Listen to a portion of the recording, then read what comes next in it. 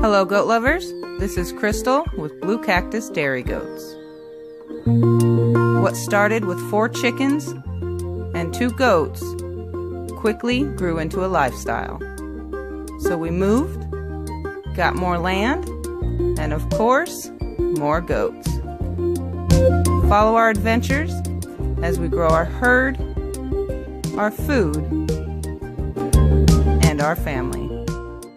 Emily and I are back in the kitchen again, and this week I've got around to finally being able to make another hard cheese. So it is going to be, Emily, what did we decide? A cheddar cheese, and we are making some zucchini bread to go with it. Yes, we're also going to be making zucchini bread. So while the cheese, I just got my mesophilic culture in the cheese, so it has to rest for an hour. So Emily is going to be making some zucchini bread with some of the zucchini from the garden. She's been wanting to do that for a while now. So Too long. Alright, so we're going to get at that. So for the ingredients for the zucchini bread, we need flour, salt, baking soda, baking powder, cinnamon, 3 eggs, vegetable oil, sugar, zucchini bread, and we mix the dry ingredients, mix wet ingredients plus sugar, and then we add the zucchini. So everybody's favorite part of making zucchini bread is grating the zucchini. We're going to need 2 cups, Emily, so we might only need this big one, but just in try case. That one. Yes. Okay, have fun. Just the best snack while you're waiting for your sibling to shred some zucchini. Cracker with Chev on it. Good stuff. So we have shredded all the zucchini and greased the pans, and we are going to crack the eggs. So for the vegetable oil, you need a cup. We're going to pour it on.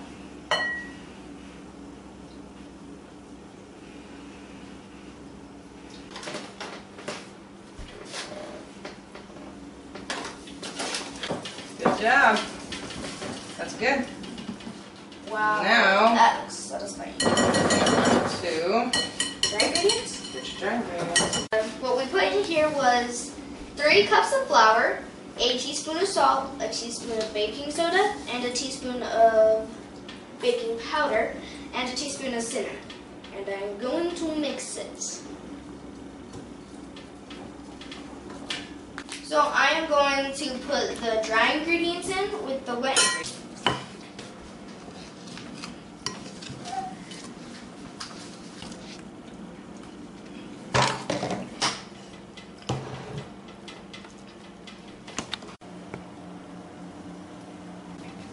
So while my mom's putting these in the oven, I'm going to be licking this bowl. And mom's going to have the temperature 325 degrees for 1 hour. Okay, so our culture has been sitting in the milk for 1 hour now. So now we are going to add the rennet mixed with water.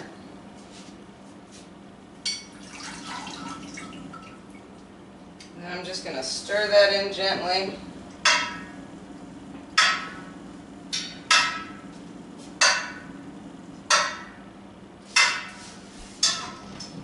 Make sure it's well incorporated.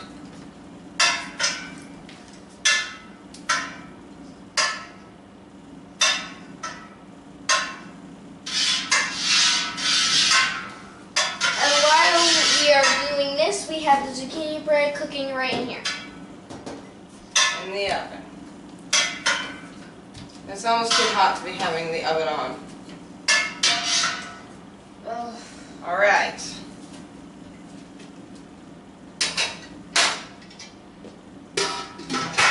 Now this sits with the rennet for 45 minutes to an hour, and we'll check it for a clean break in the curd. There we go. All right, so we just took Emily's bread out. She's going to put a toothpick in it and see if it's perfect. It smells delicious. Whoops. She was taking a little nappy. Let's see. Is there anything on the toothpick, girl? That's what you're looking for, silly. No. Try the other one. All good. All good? Alright, now we let it sit on the rack. I would say this turned out gorgeous. Let's see, Emily, what do you think?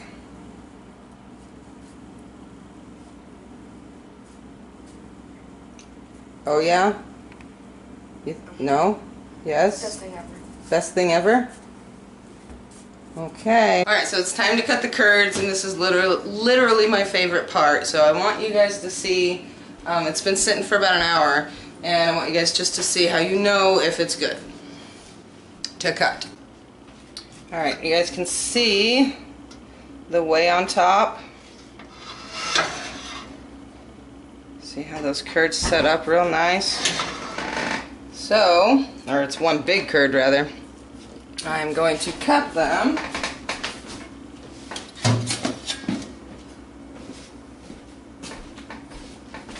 So just to check it, you want to make sure it's a nice clean break. See that? Hopefully. See? It's set up nice. So we're going to cut these into 1/2-inch cubes, or at least best I can.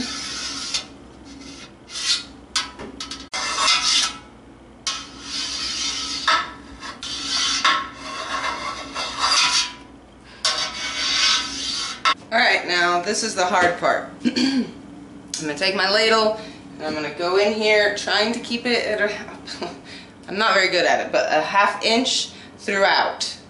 So I'm going to cut it with my ladle, the rest of the curds down here. And after I do that, I'm going to let it rest for 5 minutes. And then I'm going to turn the heat up, and we're going to get it up to 98 degrees. Hold on. Yeah, very, very, very slowly we're going to get it up to 98 degrees and slowly just getting the curds and cutting the larger ones. You know, I usually just use my hands to do so. Ideally, they would all be the same size so that they all release the whey at the same pace.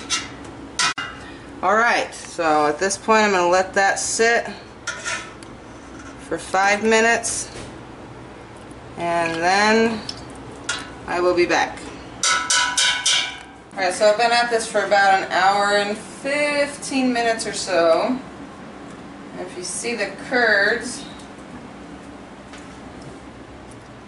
how much smaller they got. And to make sure that the curds are, all the whey is out of them, but not so much that they're a piece of rubber, if you will. So you can fill them and test them out. You can fill it. Or you can eat them, you can test.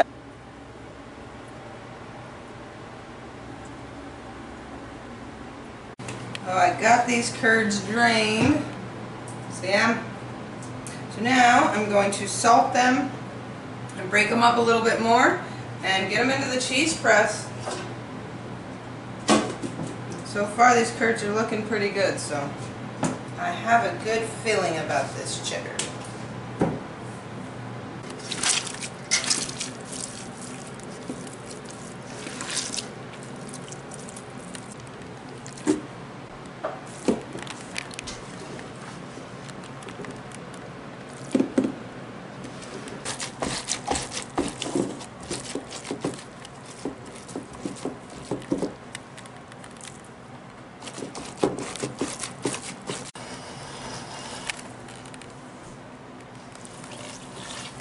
Alright, let's take a look. This is the second flipping, and it is netting together nicely. So, I'm going to flip it again. Let's look at the other side. Looking good.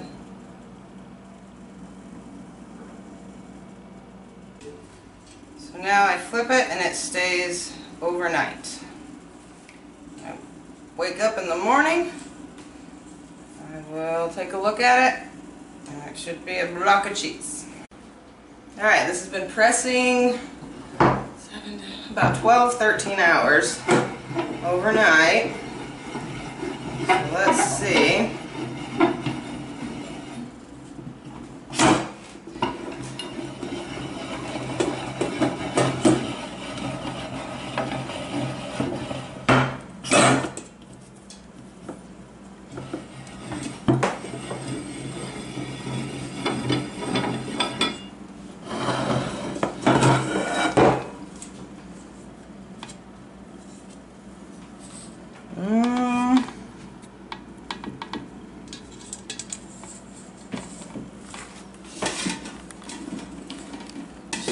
What I usually do on the last press is I will, tighten this down fairly tight, and then a few hours later or a couple hours later before I go to bed, I'll give it another good twist, and I forgot to do that. So I was thinking it might not be completely netted together, and you guys can see it's not. Not up here.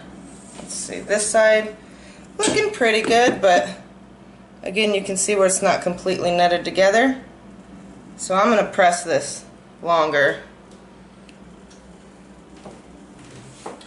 So we'll see you back here when I get home from work, I guess. And then it should be done. It smells good though. It smells like cheese.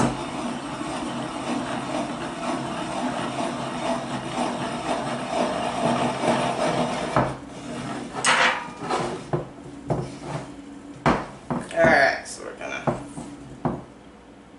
That felt good. Alright guys, at least another 8 hours.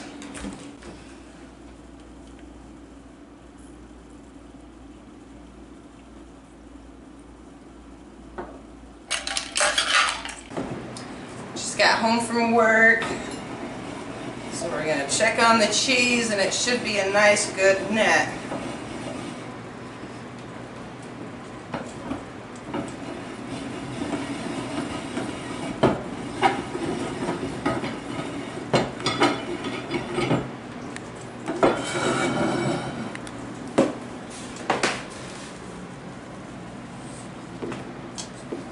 That looks good.